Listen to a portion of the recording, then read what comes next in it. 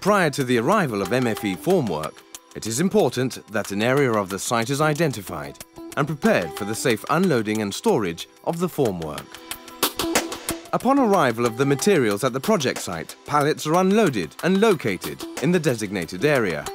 Materials on each pallet are checked off by an MFE representative and the client, who then signs off that all materials listed on the MFE Materials Received document has been delivered.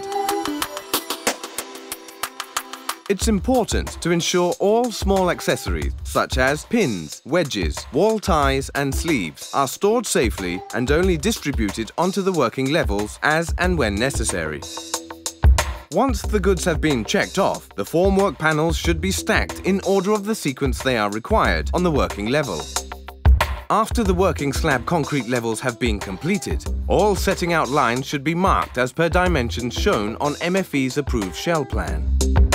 It's advisable a 300 mm offset line should also be marked on the slab to assist in checking formwork alignment.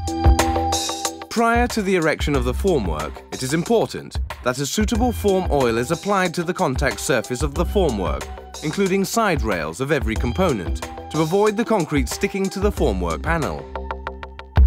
The erection of the wall formwork will commence from one corner of the wall elevation, installing the wall ties progressively as the wall panels are being pinned and wedged together. The flat wall ties should also be coated with form oil prior to installation to allow for ease of removal. Once one side of the wall panels has been installed, including positioning of the sleeves over the flat wall ties, opposite sides can begin. Once wall panels have been installed, bulkhead covers to window and door openings can be closed.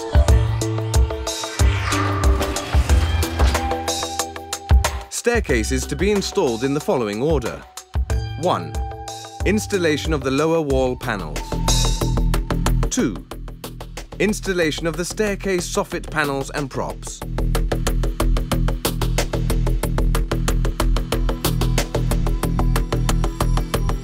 3. Installation of the upper wall panels.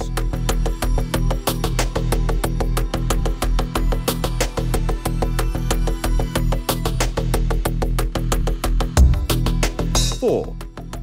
Insertion of the stair gusset panels. 5. Installing the side stringers. And finally, inserting the stair risers and tread covers. Upon completion of erection of the wall panels, work on the slab soffit formwork will commence. The sequence of installation of the slab begins by first installing the soffit corners, followed by the soffit lengths to all areas. At this stage, the main support beam for the slab formwork needs to be assembled. This involves taking the end beam, mid beam and the prop head and linking them together using 2 beam bars and 132 mm pins. When commencing installation of the slab formwork, start with a deck panel at each corner of the room and then insert the main support beams, including props. Remaining slab panels will be erected as shown. Kickers will then be located and fixed into position on top of the external walls, including positioning of kicker bolts, used as a means of anchoring the kickers to the concrete structure. While placement of the reinforcement to beams and vertical slabs, the formwork team are utilised checking the vertical alignment of the formwork and props, and also the levelling of the slab soffit. This includes positioning of door spacers, vertical soldiers that controls the alignment of the kickers, providing good alignment of the wall formwork on the next level. During this stage of the works, the supervisor in charge of the formwork erection must do an inspection, ensuring all formwork components, including accessories, have been securely fixed and are in their correct location. Pre-pour inspection document advises on all the necessary checks to be carried out prior to the pouring of concrete. Once these checks have been completed, verified and also signed off, only then can placement of concrete begin. Removal of the wall formwork can commence 12 hours after completion of the concreting, provided the concrete has attained a strength of 2 newtons per millimetre square. Wall panels can be removed with relative ease, using MFE's panel puller starting from one corner of the room. During removal of the wall panels, the contact surface and edge rail must be cleaned and then positioned by location and sequence for the next level. When striking the formwork components at opening areas, always ensure supporting props are not disturbed and remain in their correct position. Wall ties and sleeves must be removed from the walls within a 24-hour period. Dismantling of the slab formwork can only commence when the concrete has attained a strength of 10 newtons per millimetre square. This is normally achieved after 36 hours, depending on the grade of concrete used.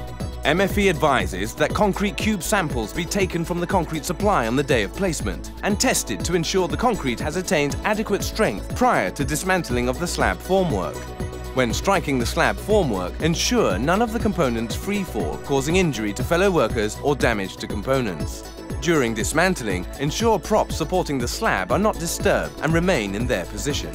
Again, contact face and edges must be cleaned immediately, then positioned by location and sequence for the next level.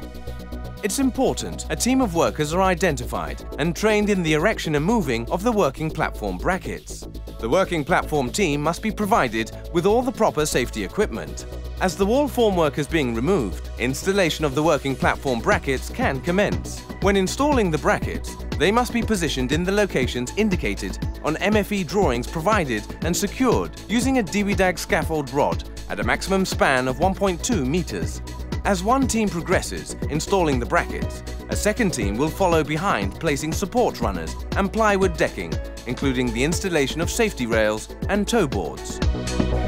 After the concrete slab has been poured, and prior to transferring the formwork from the lower level to the new working level, the surveying team will transfer the main control points for setting out positions of the wall formwork. Survey team will then check levels of the working slab to ensure they are within specified tolerances, and special care must be given to the corners of the building to maintain the verticality of the structure, including checking of the kicker levels.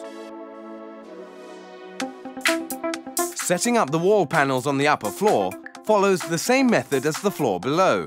However, the sequence changes slightly, as you have to erect the external wall formwork first, placing the panels on top of the kickers. The erection of the slab or deck panels follows the same method as the floor below.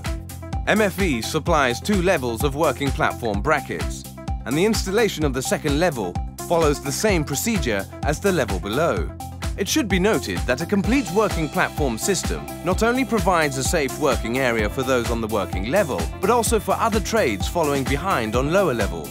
This sequence of work repeats as the formwork moves from floor to floor. The procedures shown in this animation are meant to assist you in the training of your staff and workforce.